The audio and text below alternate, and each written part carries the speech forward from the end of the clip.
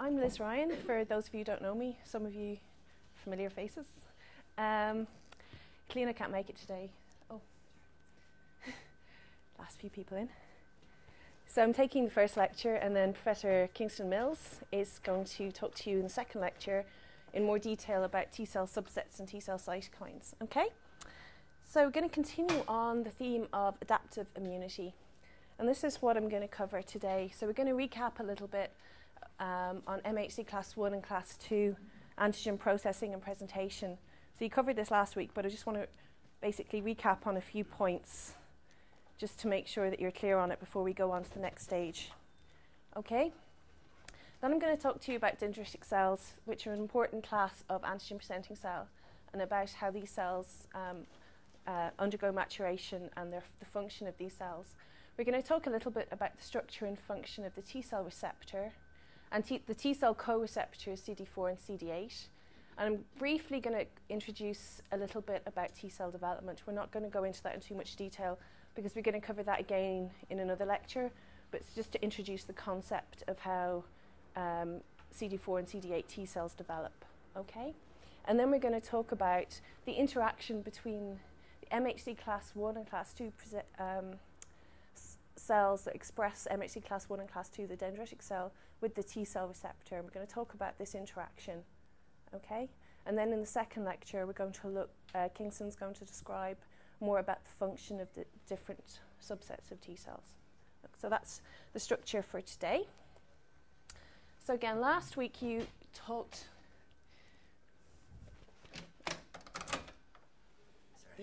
You're right.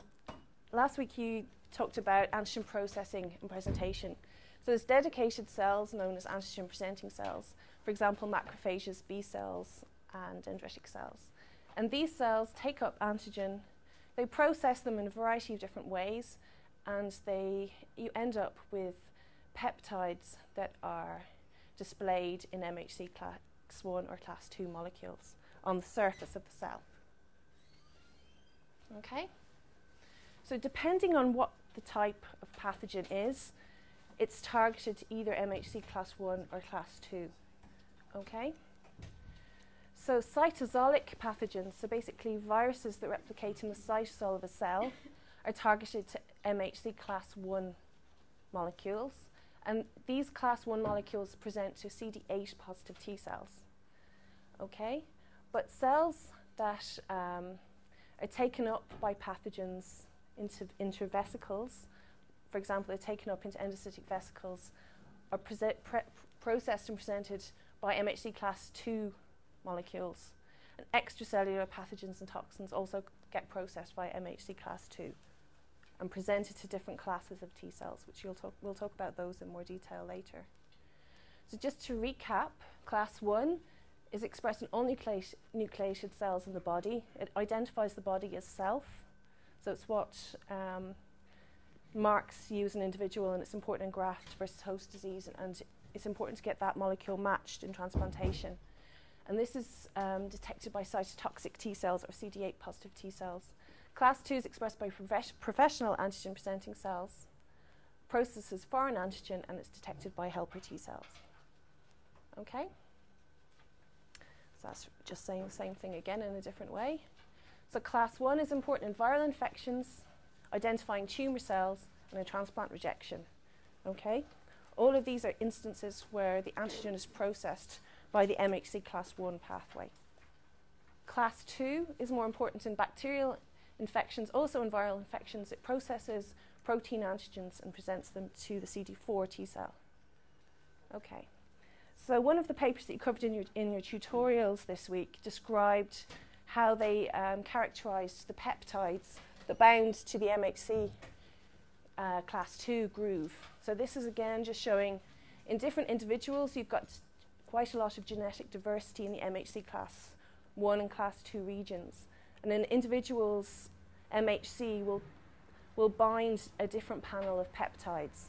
But basically, this means that in a population, if there's an epidemic, different individuals in the population will see and process and present antigen in a different way, which increases the chances of more individuals being able to survive in an epidemic.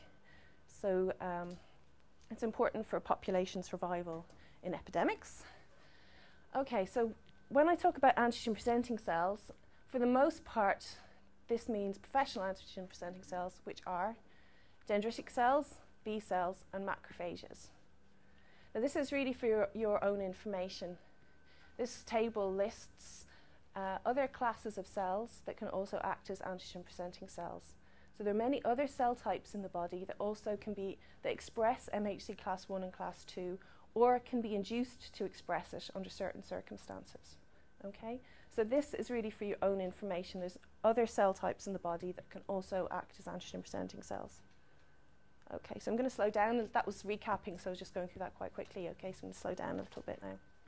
So I'm going to talk mostly for the next few slides about dendritic cells. These are a class of professional antigen-presenting cells that express high levels of MHC class 2 molecules.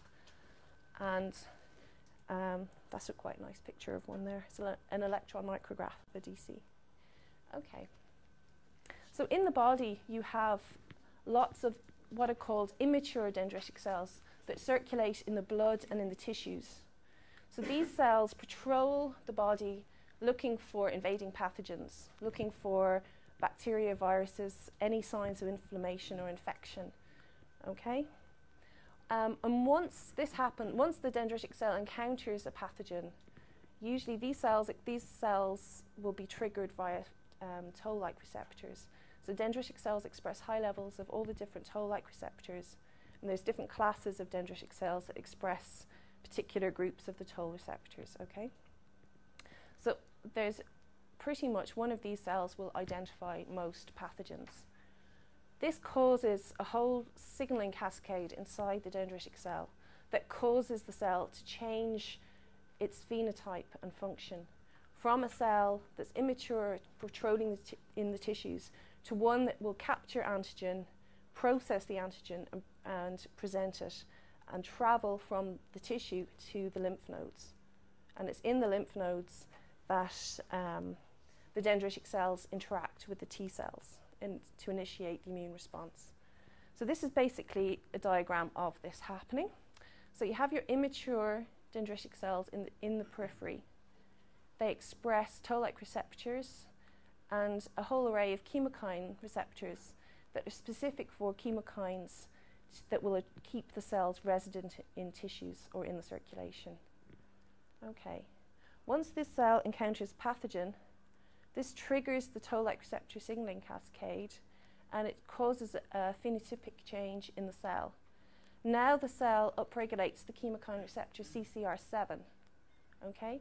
So upregulation of this chemokine receptor is extremely important because this allows the cell to respond to a gradient of these two chemokines, CCL19 and CCL21, and this gradient increases as you go nearer to a lymph node or secondary lymphoid tissues.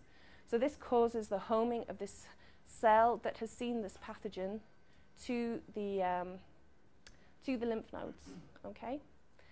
Meantime, this cell keeps changing its phenotype. It upregulates class 2 molecules.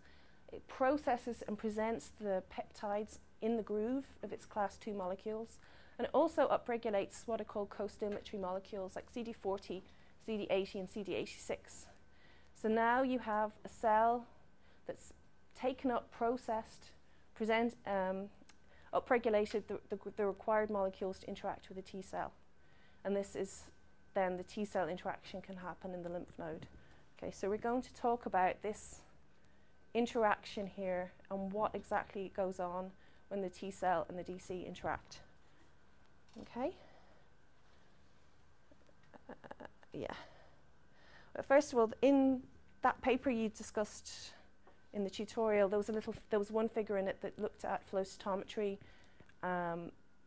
plots to assess dendritic cell maturation. So I just want to briefly explain that because some people didn't quite get it, I think.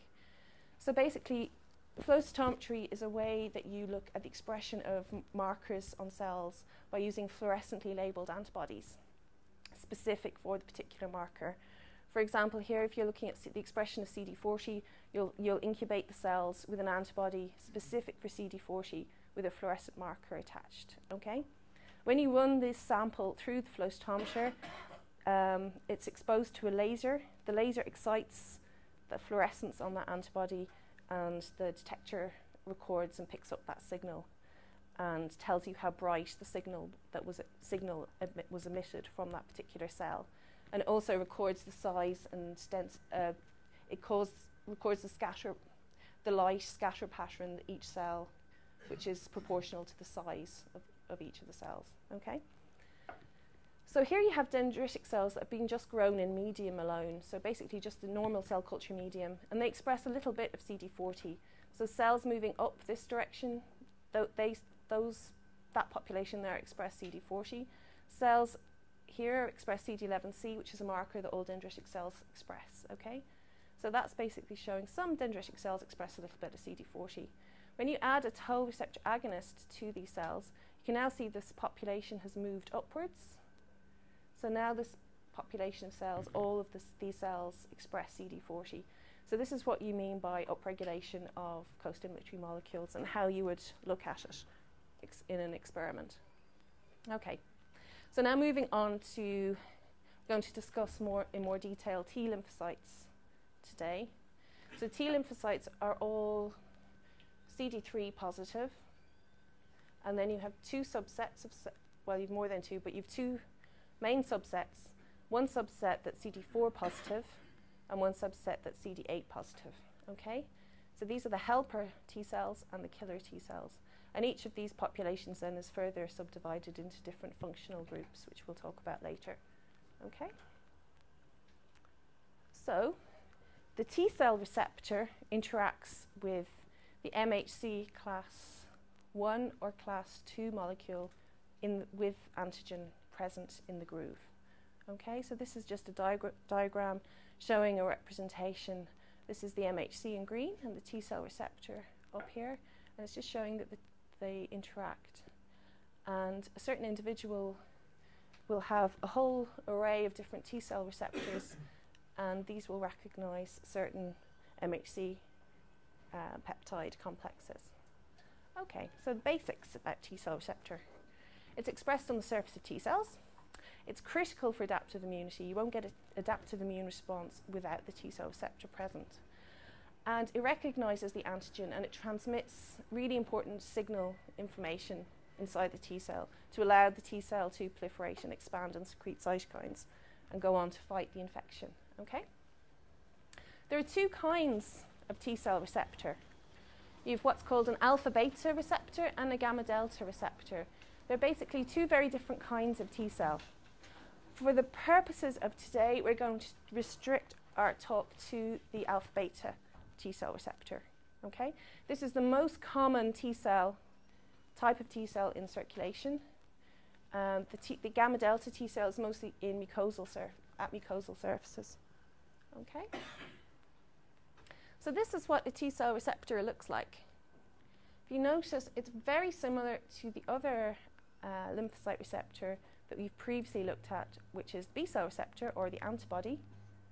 You see here, this is the structure of the antibody that you've covered before, with a constant region, a variable region, or the antigen binding region here, with heavy chain and light chains. So basically, the T cell receptor is very similar structurally to the heavy light chain portion of the FAB of an antibody. And like the B cell receptor, it's coded for by separate sets of rearranging genes. Okay, so the T cell receptor is also encoded for by VDJ genes that undergo recombination, so that increases the diversity of the T cell receptor. So basically, the T cell receptor, you've got the alpha chain, the beta chain, a variable and constant region, and a short transmembrane domain and a short cytoplasmic tail. Okay, so that's the structure of the T cell receptor. So basically, it's similar to the B cell receptor. It's encoded for by VDJ genes that the diversity is created by the rearrangement of these genes. It's not secreted, the B cell receptor is secreted. It doesn't undergo class switch or somatic hypermutation. The VDJ diverse recombination events are sufficient for enough T cell receptors to be generated so that you can really cover a good variety of possible epitopes. Okay, and only recognizes antigen when it's presented to it by an MHC molecule. The B cell receptor doesn't need this. It will recognize antigen without this extra step. Okay, so this is another difference between the two receptors. So, however, the T cell receptor is expressed on the surface of cells as a complex. It's a homodimer. There's two T cell receptor chains here in red, with the V and C regions and the cytoplasmic transmembrane and cytoplasmic tail. And this forms a complex with the CD3 molecule. Okay? So CD3 is made up of 4 chains of amino acids. And these are known as the invariant chains of TCR. In an individual, all your TCR receptor complexes have the same 4 CD3 chains. That doesn't vary, okay? In a person. It varies between individuals, but in one person, that will always be the same. Okay? So it forms this complex. You've got a homodimer, and then these CD3 chains that all complex together, and they interact with certain charges in the extracellular portions of the receptor. And what's very important is these chains of the CD3 portion of the T cell receptor possess this motif called an ITAM motif, or an immunotyrosine receptor-based activation motif. And this is really important for T cell signaling, and when the receptor is ligated, for mediating the signal inside the T cell for the T cell to proliferate and secrete cytokines. Okay, so it's basically a lot of the signaling actually comes from the CD3 complex in the T cell complex.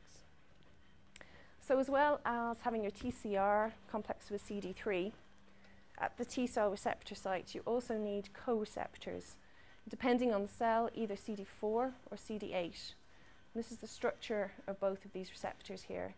And CD4, again, both of them have quite large extracellular domains, transmembrane, and then intracellular domain. So CD4 binds to a conserved region on the MHC class II molecule, and when this binding takes place, this transmits signaling to the inside of the T cell. Specifically, it causes tyrosine phosphorylation of the kinase LCK. Okay, and this is a really important signal to the T cell for its proliferation. And similarly, the CD8 molecule binds to a conserved region in the MHC class I molecule, and this also sends signaling inside the CD8 positive T cell. So this is what it looks like in a diagram. So you have, this is the T cell, this is the APC. APC expresses MHC molecules. This, in this case, could be either class 1 or 2, with the peptide in its antigen binding site. This is recognized by a T cell receptor that's complexed with CD3. Okay. This binding event causes signaling in the CD3, so you've got your ITAMs here that get activated. In the meantime, the CD4 molecule on the T cell binds to a conserved region on the MHC molecule. If it's CD4, it binds MHC class II. If it's CD8, it binds MHC class I. And this binding is really important because it stabilizes this interaction, makes it last longer so signaling events can occur. And it also is important because without this signaling, the T cells won't proliferate and secrete cytokines. So you need all of these components together to interact. If any one of these components is missing, the response won't happen. Okay? So we're going to talk a little bit later on about the different T cell subsets. Basically, the CD4 positive cells are helper cells, CD8 are cytotoxic cells. The CD4 cells sees the antigen in class 2, CD8 in class 1. They're functionally different cell populations, and we'll talk about that more later. Okay, so for people who are interested, this is a summary of the signaling pathway downstream of the ligation of the T cell receptor. So basically when all of these happen,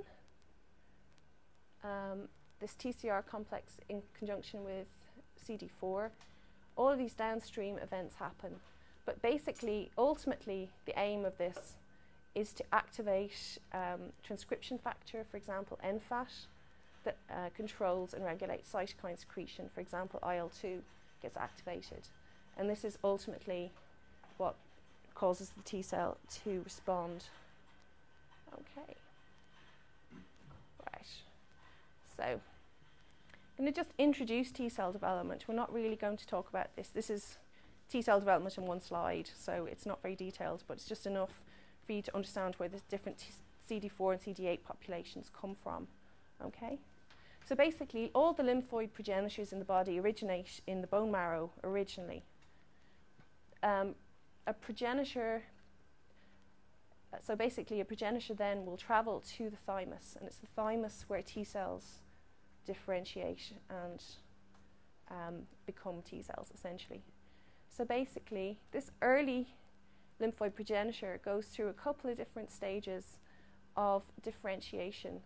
And these early stages of T cell development, the cells don't express a T cell receptor, and they don't express either CD4 or CD8. So they're called double negative cells. Okay? So there's a couple of different phenotypically different phases of development the cells undergo. After the fourth phase, the cells become double positive. That is, at this stage, the cells all express TCR and CD4 and CD8. Okay? So the TCR that's formed by rearrangement of the VDJ genes, so it can be any number of different TCRs. And this interacts with these cells called cortical epithelial cells. And these cells express high levels of MHC class 1 and class 2 with self-peptides. Okay? So these interact with these double positive cells. And the extent of the signaling, the strength of the signaling between these cells determines the fate of these progenitors. If they don't get any signaling, the cells just die. If they get too much signaling, the cells die. But if they get the correct amount of signaling, the cells go on to develop either into CD8 positive or CD4 positive naive T cells. So basically, if the TCR that interacts with the cortical epithelial cell, if that TCR recognizes MHC class 1 restricted antigen, that cell goes on to differentiate into a CD8 positive T cell. If it recognizes an antigen presented by an MHC class 2, it goes on to become a CD4. Okay? That's very simplified. There's lots and lots of things going on there. We'll talk about that in more detail. There's a lot of cytokine signaling that goes on in the thymus that's very important for T cell development as well. But basically, the cells that leave the thymus are naive T cells. They've not yet encountered an antigen. Okay? So they've developed and become either a CD4 or a CD8. They don't respond to the cells that would respond strongly to self-antigen have all been deleted. They shouldn't cause autoimmune reactions. So basically, these naive T cells home to secondary lymphoid tissues like the lymph node or the spleen. And this is really where the naive T cells live. Okay? And these T cells, the TCRs on the surface of these cells are constantly these T cells are constantly interacting with antigen-presenting cells. And so basically, a T cell can see thousands of different antigen-presenting cells a day, each with a different MHC and a different peptide on their surface. And if a TCR finds an antigen MHC complex that fits, then what's called the primary immune response occurs. Okay? We're going to go once certain conditions are met, so that's what we're going to talk about now. basically what initiates the response. So the first step is for the cells to adhere. The T cell and the antigen presenting cell have to stay together in contact for long enough for the signaling and response to happen. So this happens by low affinity interactions between the T cell and the antigen presenting cell. So the T cell markers are at this side, and these molecules are expressed by the antigen presenting cells at the on the right. So these are high avidity, low affinity interactions, okay, that cause just a delay in the dendritic cell T cell interaction. So this is important to give the T cells time to sample the peptides presented.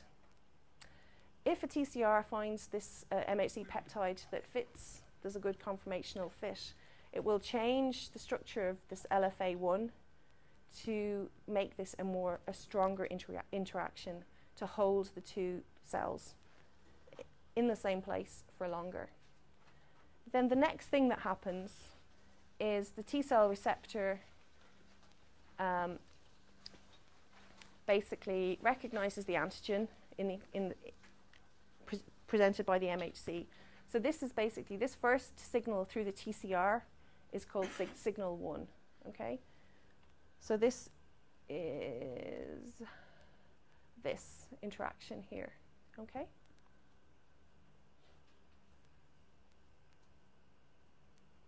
Okay. But that alone isn't enough for the response to continue and develop. The cell also needs further co-stimulation to get it to proliferate and commit to becoming an antigen-specific functioning T cell. Okay, so it requires different co-stimulatory signals, and these are also provided to the T cell by the APC. Okay, if it doesn't get these signals, the cell will die. It will just become anergic. It won't respond to any further stimulation. So basically, if this interaction happens, so basic MHC peptide interacting with the TCR, CD4, CD8, but this molecule here expressed by the T cell, CD28, also needs to become ligated by a family of molecules that has in the past been called B7, but B7 is another name for two molecules essentially, CD80 and CD86, okay? So the CD28 has to interact with either CD80 or CD86 to get another activation signal. So when you get, in this case here, when you have the B7 interacting with CD28, MHC with the TCR and CD4, then you get cytokine secretion and activation of the downstream TCR signaling pathway.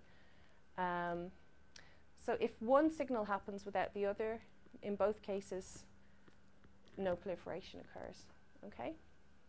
Now, there's a molecule related to CD28 called CTLA4, and if this is highly expressed on the T cell, and this CTLA4 interacts with B7, that sends a negative signal to the T cell, and that also stops T cell proliferation.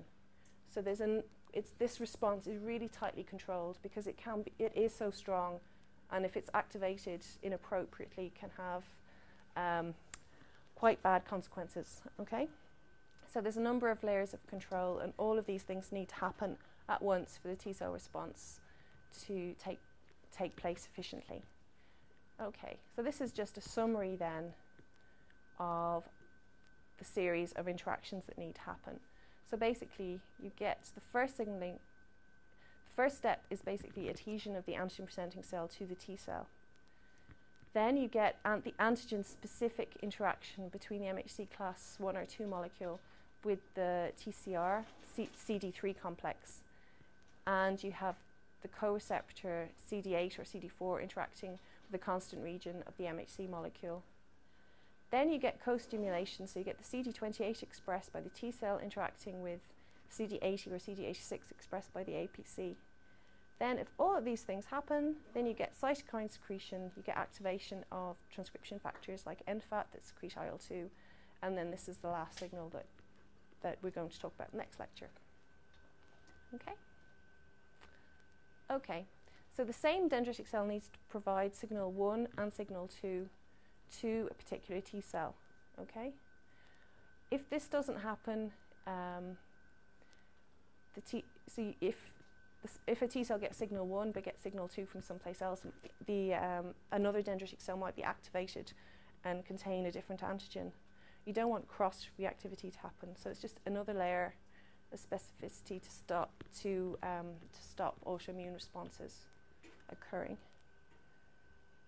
So, God, I've actually gone through this really quickly. Pretty much finished now. So basically, the dendritic cell T cell interaction happens in the lymph node, and there's a number of different interactions that take place in what's called the immunological synapse. And all of these interactions need to occur for the T cell to receive the correct signals for it to become activated. Okay? So, just thought this is probably a good time to recap on the different stages from the different lectures that you've had so far to kind of put the train of events together. So the first lectures you learned all about the innate immune response, and you learned about toll-like receptor signaling. So this is the point in which the body recognizes there's been an injury, there's a pathogen, something's wrong. So these are the danger signals sent into the body. This causes basically an inflammation or a pro-inflammatory cytokine secretion. And this, in turn, causes an influx of cells to the site of infection. This includes antigen-presenting cells, for example, dendritic cells or macrophages, that take up the antigen, process it into antigenic peptides, and present it on their MHC class 1 or 2 molecules. These cells then mature, they travel up to the lymph nodes, and in the lymph nodes they find the naive T cells that have come from the thymus. Okay? These cells then interact, and if you get the correct antigen in the correct MHC molecule that interacts with a T cell receptor that recognizes it in the presence of all the required co-stimulatory signals, then you can have proliferating T cells and you get functioning T cell populations. Okay. So I just included a few definitions at the end and some websites. But if anyone has any questions, we can either break now or you can ask some questions. Okay. Can I just ask you just about the facultative APCs that you mentioned a little bit earlier? Just Yeah. the mechanism of class 2 induction there. Is it similar to the actual mechanisms that occur in normal APCs, or like fibroblasts, etc.? Those cells normally wouldn't present. There's. Or is it hard to know? I'm sure it's slightly different in different cell types, but there's the MHC class 2, for example. There's a number of transcription factors, like one called class 2 transactivator, CT something, that regulates the expression of MHC class 2 molecules. So if this gets activated, for example, interferon gamma can activate this transcription factor that causes the upregulation of class 2 molecules. It's mostly sort of inflammatory signals cause the upregulation of these molecules. Okay. The cells in the thymus, do they express the double negatives? Do they express CD3? Do they? They express what's called pre-TCR. So it's slightly different to CD3, but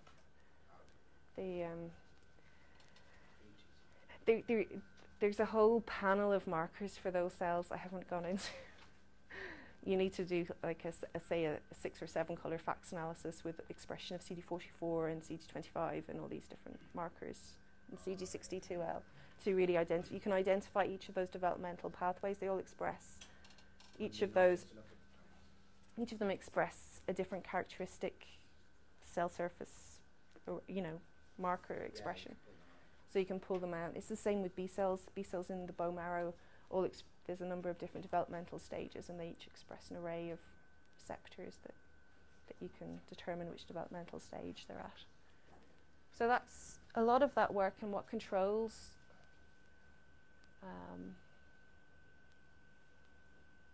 Where is it gone? What controls the transition between each of these stages is, you know, it's still quite an active area of research. It's not quite been entirely figured out yet. They're not specific at this point. So they recognise self-antigens when they're deleted. At this point, they don't. At the early stages, they don't express a TCR. They're undergoing rearrangement during these during this transition. So it's during this transition, and at this stage, when they upregulate the TCR, the genetic rearrangement has occurred. So they all express a different TCR, whatever happens in their particular genes. So they are specific for something at that point. At this point, they are. And if they interact strongly with, with the cells, with self-antigen, then they're deleted. And there's a few different rounds of selection to make sure that these populations don't survive. And how do the ones get out that are going to be circulating?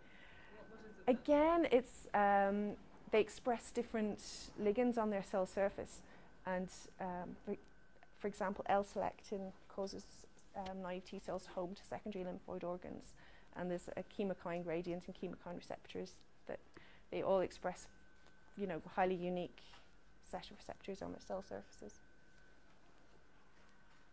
Okay, so you can have a break, I think, and Kingston will be here at 5 o'clock to talk to you about